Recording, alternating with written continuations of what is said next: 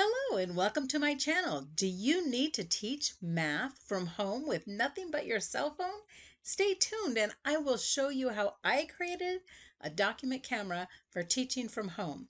Be sure to watch to the end where I will show you all the clever ways I have found that others have created a document camera using what they have available at home.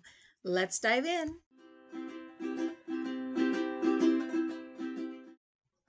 So I needed a document camera to teach from home. So what I did was I stacked up some books, they're actually notebooks, and then I placed a piece of glass across the top. That's where I'm going to set my cell phone.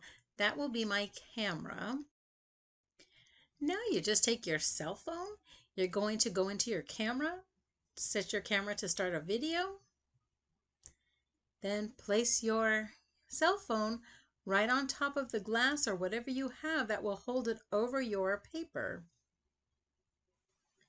Now place your document that you want to present underneath your new document camera, and you'll be recording everything that you've done in your lesson right there. And you can share it through Google Classroom, through email, however you want to share it, that's how you're going to share it.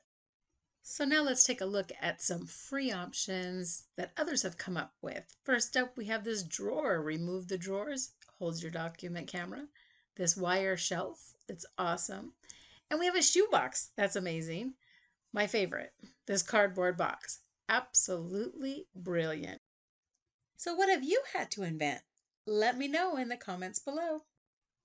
For the DIY whiteboard, I just took a plain picture frame, turned the picture around, and wrote right on the glass. Works perfectly.